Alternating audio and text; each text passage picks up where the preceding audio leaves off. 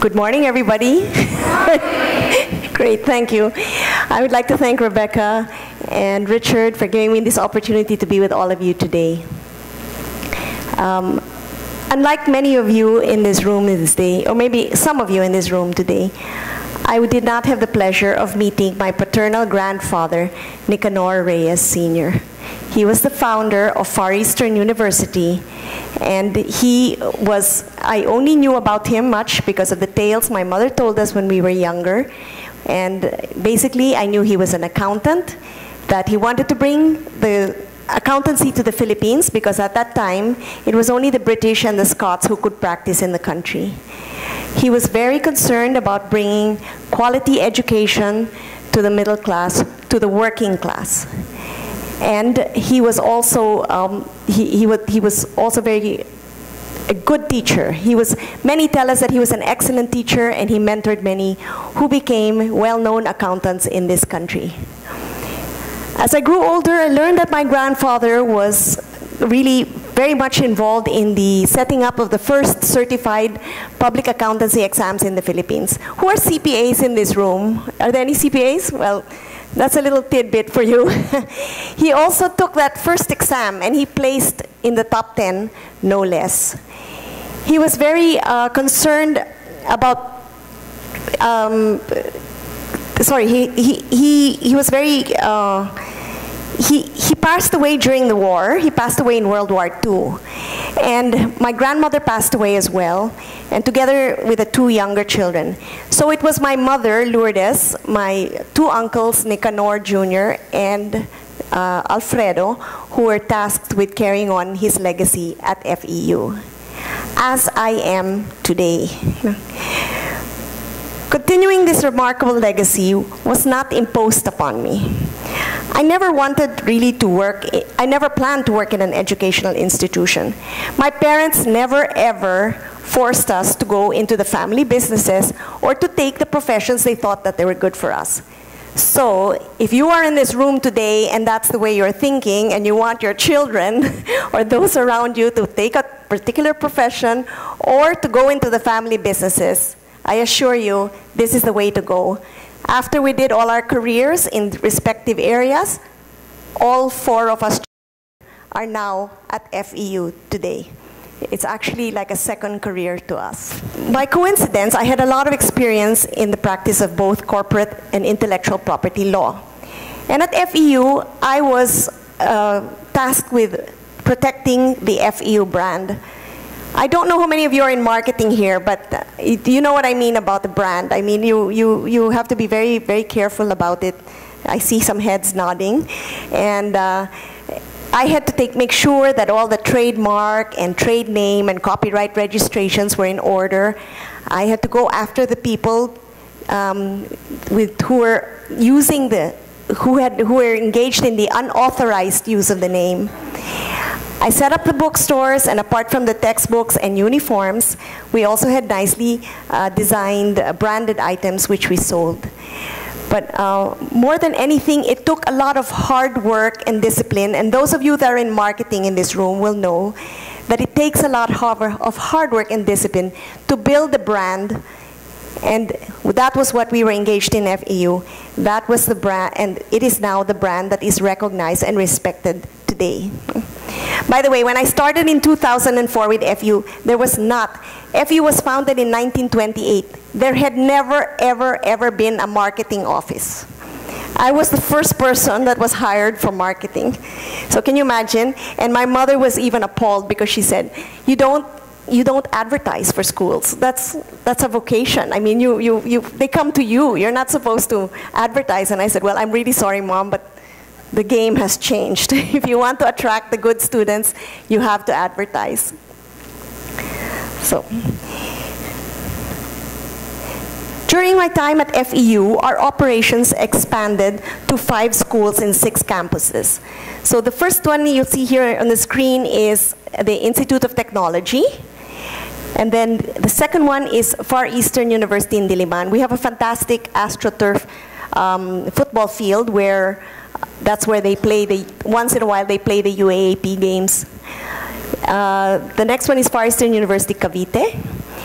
And the next one is, we brought back the high school to Manila because the high school in Manila was closed for a certain time and it went to other campuses, but with the advent of K-12, the senior high school, we now have a senior high school in Manila. And finally, to rise in Alabang this year in 2018, we have FEU Alabang. And to add to that, we also acquired 5 schools of Roosevelt College, Inc. So as you can see, we have expanded quite expansively, no? It gives me great joy that while serving at FEU, we continue to be faithful to my grandfather's legacy of providing affordable quality education to the middle and lower income families. Education is a service I take seriously, and according to the World Economic Forum, there is an indisputable link between access to quality education and social and economic development. In 2001, I was given the opportunity to set up Hands-on Manila. Oh, I forgot to mention that at FEU, I checked the statistics, particularly for today. 58% of the students and 55% of the administration are all women.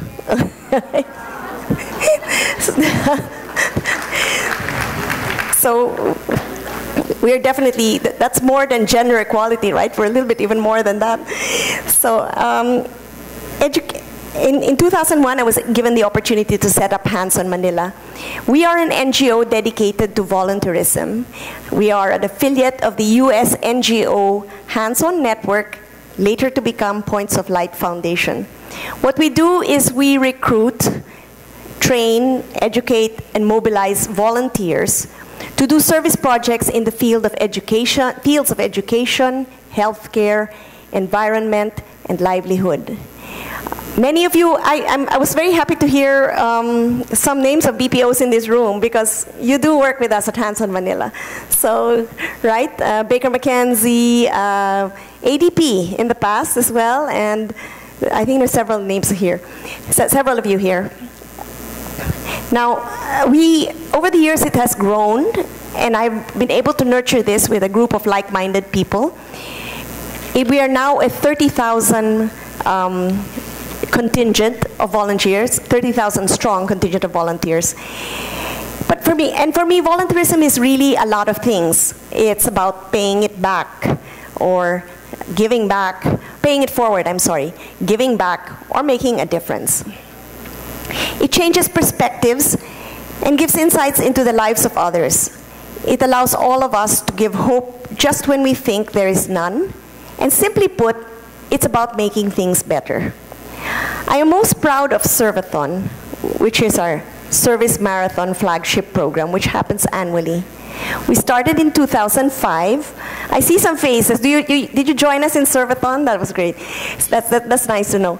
Anyway, so we in 2017, under the theme Mobilizing Manila for Hope in Mindanao, and Carol, ICM, was involved in that, we gathered over 1,000 volunteers to pack educational kits, sleeping kits, insect traps, and home in a pail kits to give to rural poor communities in Mindanao. Another opportunity to serve surfaced when I was asked to join in 2007 and to be one of the founding members of PeaceTech, Inc., a non-profit organization dedicated to peace building through the use of information communications technology.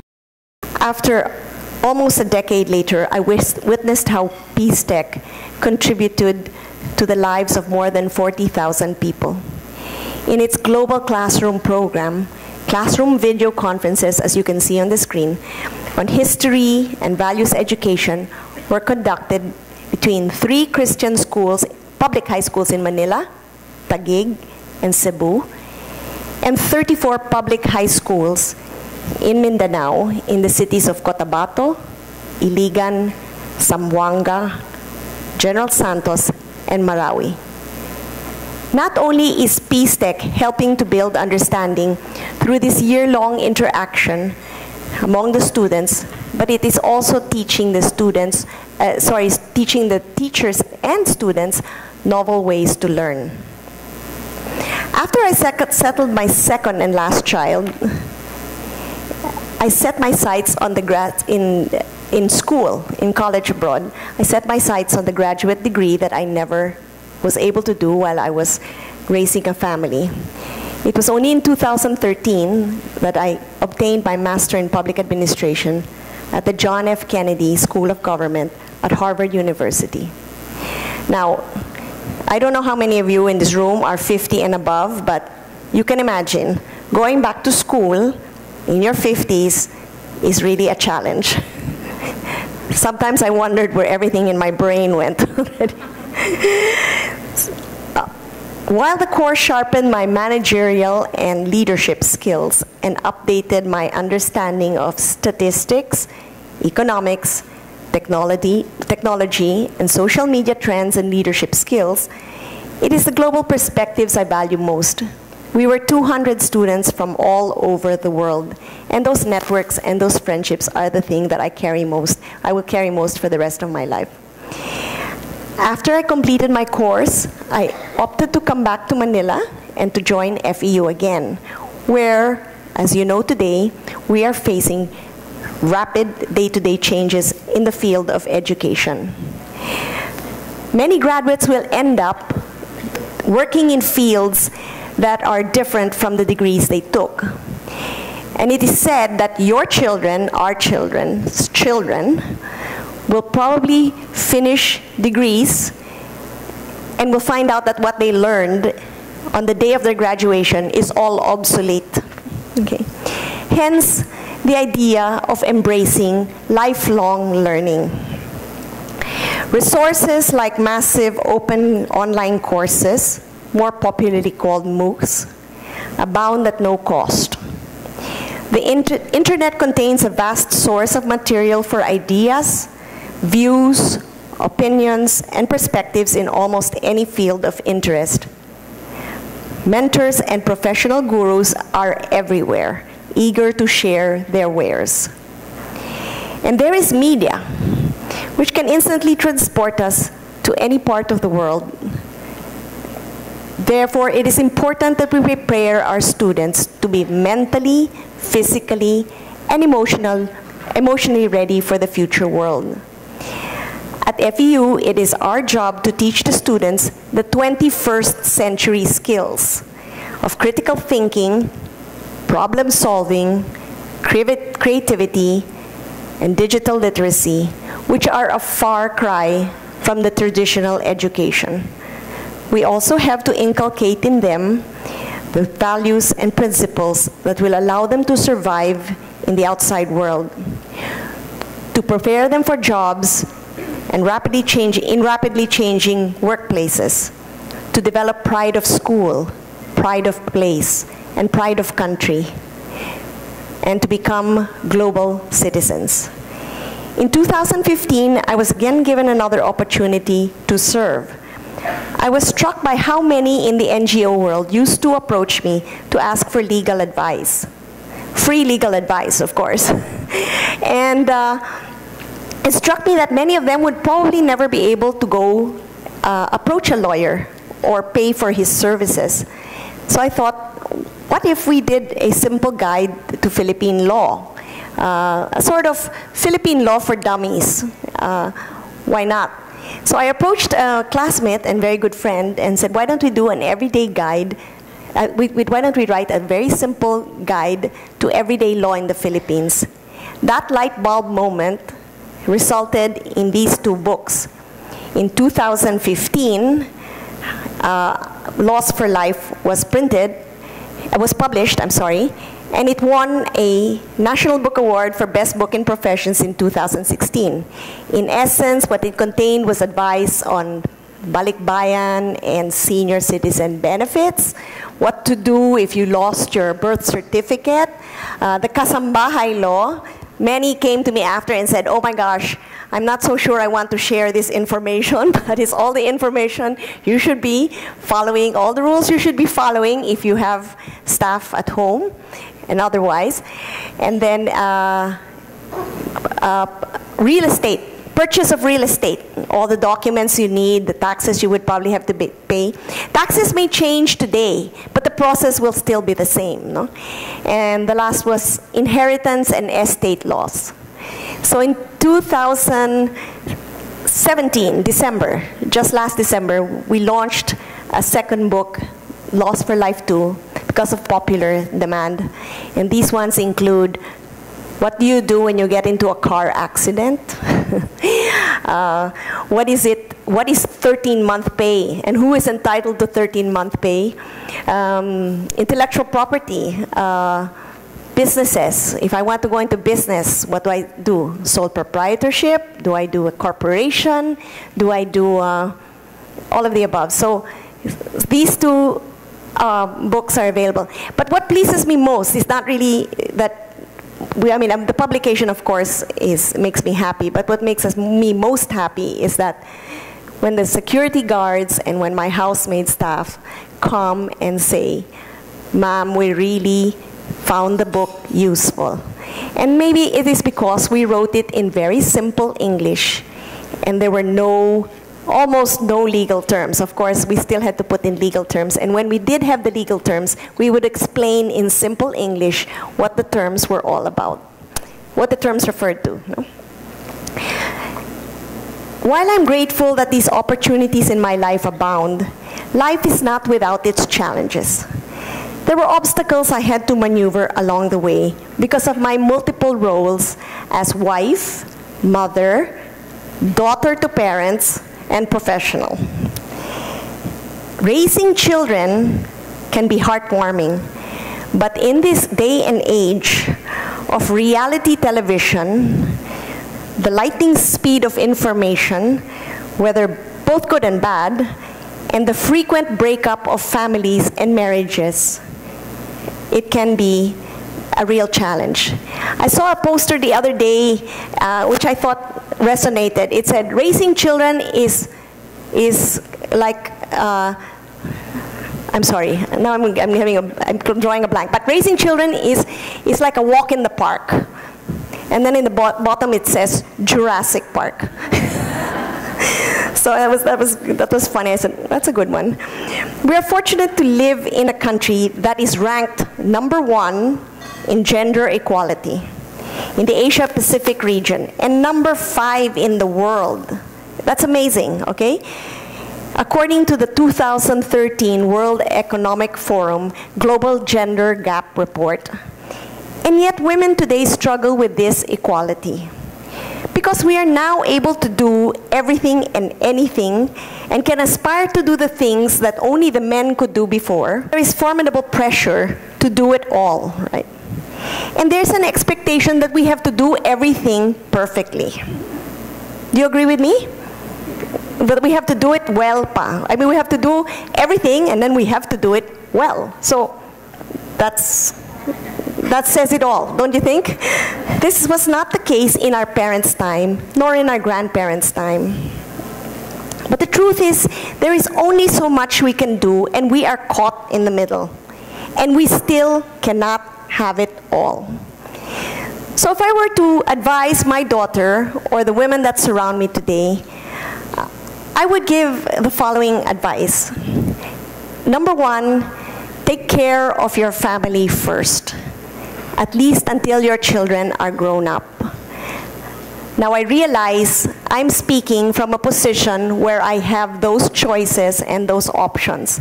That might not be the choices everybody in this room will have. Okay.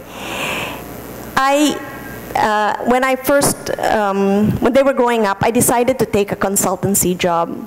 So it was not a full-time job. The second thing is you stay committed to your career as much as possible, for as much as possible and as much as you can. So even if you are trying to raise your family, don't lose sight on what you want to do in your career. Think about it, find ways to do a little bit of it, or find ways to be able to pick up again once your children are grown up. Okay. The third one is choose a partner who understands what you want to do and who will support you in more ways than one. Now, you notice I said partner. I didn't say husband, because I don't know, with our children nowadays, can you agree with me? I don't think they want to get married anymore.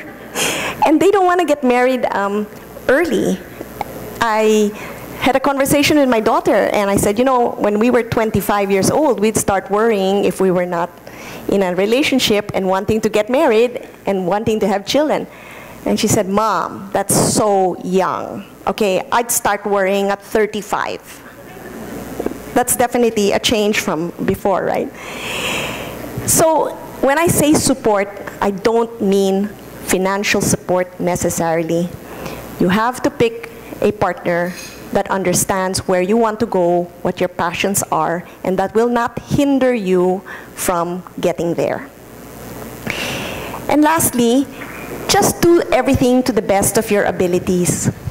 Because the truth is, you can always ask for help along the way, so don't hesitate to ask for help. You don't have to know it all right away. To do all this, I had to learn more. I had to move out of my comfort zone and to venture into areas that were predominantly dominated by men. I had to learn to keep learning on the job, and most of all, I had to be brave. In 1992, my legal career was interrupted when I left with my family to live in Lima, Peru. It was there that I was appointed Philippine Honorary Consul. Alberto Fujimori was Peru's newly installed president, and the country was celebrating the successful capture of the revered Abimael Guzman, the head of the Shining. I don't know if you remember, Abimael Guzman was the head of the rebel Sendero Luminoso movement, the Shining Path movement. It was the first time that I had done a job in the foreign affairs arena. I suddenly had to devour everything historical, cultural, economic, and political about the world at large, and about the region, Latin America in particular. Now, if you live all the way in Asia, I can assure you that from the newspapers and everything, you will read this much news about Latin America. It's mostly the United States and Europe, and then a lot on the Philippines. I had to learn to issue visas to attend to the needs of all the Filipinos there, and to organize cultural events. I had to study the ways of protocol and liaise with my supervising embassy in Brazil and later Argentina, and also with the Peruvian Department of Foreign Affairs. And I had to learn how to do all of this in Spanish. So, one of the things that I remember most is I had a lot of Filipinas that came to me, and they were married to Peruvians. And their stories were all so interesting because they met the Peruvians either in Japan because they were entertainers, or they met them in Russia in study programs. And they would ask me, because I was the only one who represented the Philippines in Peru, to translate documents from Filipino to Spanish, or from Spanish to Filipino. Now, I will tell you that I am not an expert in both languages, and so it used to take me hours to try and do this. And I would ask them, but how do you communicate with each other? Oh, in broken Japanese. And how did you get married? Oh, you know, he just asked me with some hand symbols, and then he drew. This is incredible. I said, what a fantastic story. He drew, you know, two people and then a house, and I said, and you got married this way? That's a very unique way to marry. And I was just thinking, what made you think that's what he wanted you to do? Maybe he could have been asking him to go live with him. I don't know. But anyway, when I first joined FEU, I did not have all the necessary managerial skills expected for the job. I was trained in the legal profession, and as my responsibilities expanded, I had to learn to find ways I had to learn about external relations, bookstore operations, publications, media centers, performing arts cultural groups, and just recently alumni relations. These are all responsibilities I handle today. And yes, there were mistakes along the way, but these were all part of the learning process. Some people in the room are part of my marketing staff, and they will attest to the fact that I had to really learn about digital marketing. When I joined in 2004, the big thing was to come out with an ad in the newspapers and to use the newspapers. Nobody reads the newspapers. I mean, I'm talking about our clientele, the students. They do not read the physical newspaper anymore today. So, and I'm sure all of you realize that you have to go digital, okay? Which is also one of the reasons I went back to school at a late age to pursue my master's degree. This Master in Public Administration enabled me to learn about management and leadership and to leapfrog many of the skills and knowledge I had to acquire. Applying to Harvard University was in itself a very bold and brave move. I never dreamed that I would be accepted to such a prestigious program. And it turned out to be one of the best years of my life. So the next time you find yourself in a situation wondering whether you want to do something or not, I would say take a deep breath and take a plunge. And remember, life is never perfect. You are not Wonder Woman, okay? But you would love to look like this, right? I mean, we would love to all be like this. But you can always try to do your best and learn along the way. I challenge you to take the risk because nothing can replace experience. The words "be brave" were the last words my grandfather uttered to my mother, before he died in the hands of the Japanese. It has now become the battle cry of our sports teams. It is also what we ask everybody at FEU to emulate and aspire for. As I ask of you today, stand up and serve and be brave. Thank you.